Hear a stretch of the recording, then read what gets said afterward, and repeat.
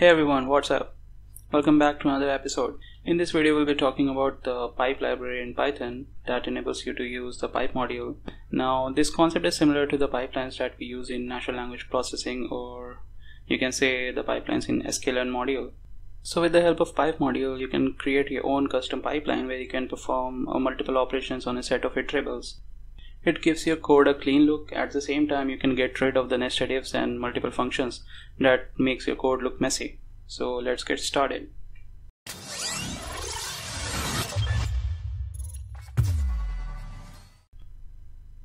So I'll open up my Jupyter notebook. Now for using the pipe library you need to have the pipe library installed in your Python. So if you don't have it installed you can do it pip install pipe. Since I have already installed it, so it will be saying requirement is already satisfied. You can directly install it from the Jupyter notebook or the Conda environment. Now before using pipe you need to have the understanding of the Lambda functions, aka anonymous functions. So a Lambda function can take one or more arguments but can have only one expression. So let's say create a Lambda function f equals to lambda x. Now this is the argument. We can have multiple arguments, which I'll show in the next example. Now what I mean by that, if I pass the lambda function f 5, then it will be returning me 25. Now we are having only one argument here. Now I'll create another lambda function, let's say with two arguments x and y, and it will be returning me the product of both. So if I again pass f 2 arguments, then it will be returning me the 30 answer. So this is the concept of lambda function. It takes the values as arguments, then the expression is executed, and whatever the result is, it is returned to the function from where it is called. Now before using pipelines we need to import the pipe. For understanding the concept of pipe we'll take simple examples. So let's say from a range of numbers you want to segregate only those numbers that are even. So for that, if we'll say range 10, then it will give us a number from 0 to 1. Then we'll enter a vertical bar. This is the symbol for pipe. Then we'll introduce our lambda function.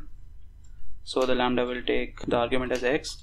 Then it will be performing the comparison if x modulus 2 equals to 0. But how do we know? For using this we have to use a pipe method. So we'll say pipe.where. So when we use pipe.where, it only matches where these conditions are true, only those expressions will be executed. So if I do run this, then we won't be getting the answer because it will be creating an object. For seeing this, we can either convert this into a list, then we are able to see the answer. Now we can also use this, instead of creating list we have a pipe method pipe.asList, so we can generate directly result as a list. Okay, syntax error and closed. So we'll be getting the same answer, and we can store this value also in a variable. Let's say a equals to this, then we'll be returning the value of a. So again we are getting the same answer. So the way it is working is like it is creating a range. So it is iterating. This is a iterable. This function is taking each values from this iterable and then it is performing this function, and then at the end of this function, this is generating the result from this pipe as list. So let's say you want to add all these results. So again you can, at the end of this, you can again, instead of this, you can do pipe.add. So it will give you the output of the summation of the output of this whole thing.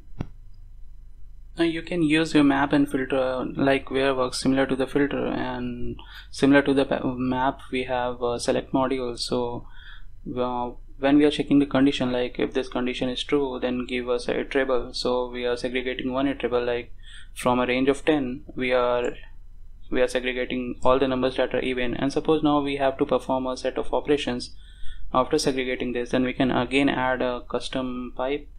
And for doing that, let's say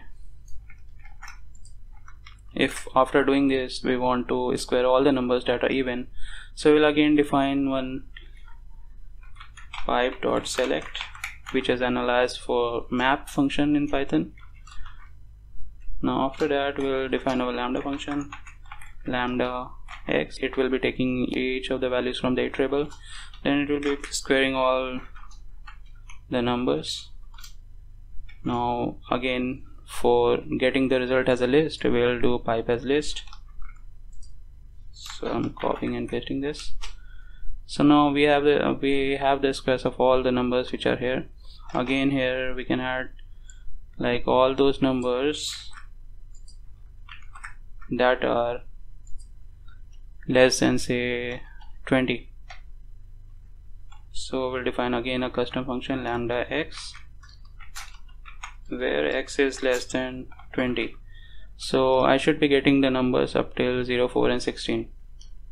And for displaying this as a list, we'll be having pipe as list. Here we go.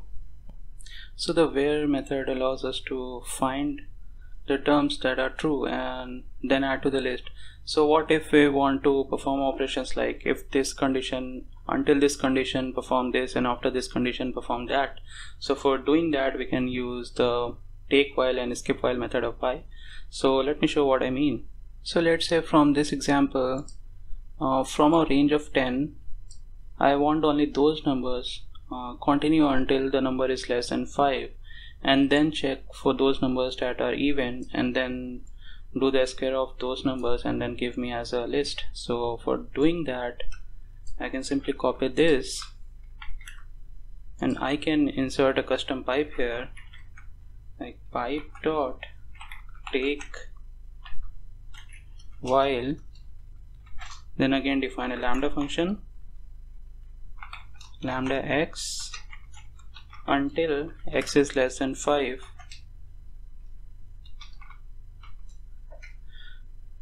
then do the operation, find the numbers that are even and then do the square of it and then give it as a result. So by doing this we should be getting the numbers 0, 4 and 16.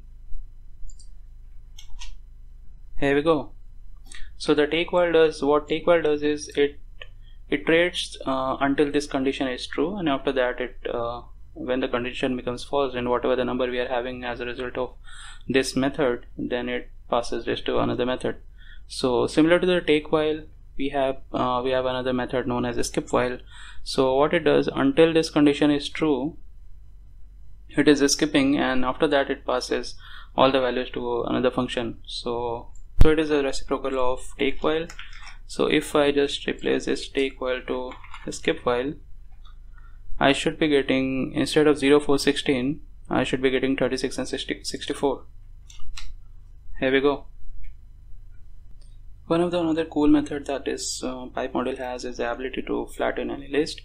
By flattening any list, I mean like if you are having a list of lists and some are the single variables, so there you have another list, and inside that list you have another list, and you want a list which is having without any list. So if you want to flatten, then you can use the traverse method of this pipe module.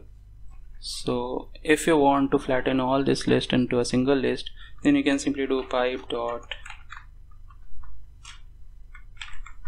traverse, and then for getting the answer as a list, then you can do pipe dot as list. So you can see how it simply recursively performs the flattening of this entire list. So you can have an list within list and having multiple lists, and you can flatten out in a single line. So I hope this video has helped you understanding the concept of pipe, and you can use this method in your daily dose of work. So with the help of this pipe module, you can make your code look clean. At the same time, you can enhance your speed. I'll leave the link of this notebook in the description box. You can download it from the GitHub. So if you have found this video useful, give it a thumbs up and do subscribe the channel. And I hope to see you in the next video. So stay tuned. I'll see you soon.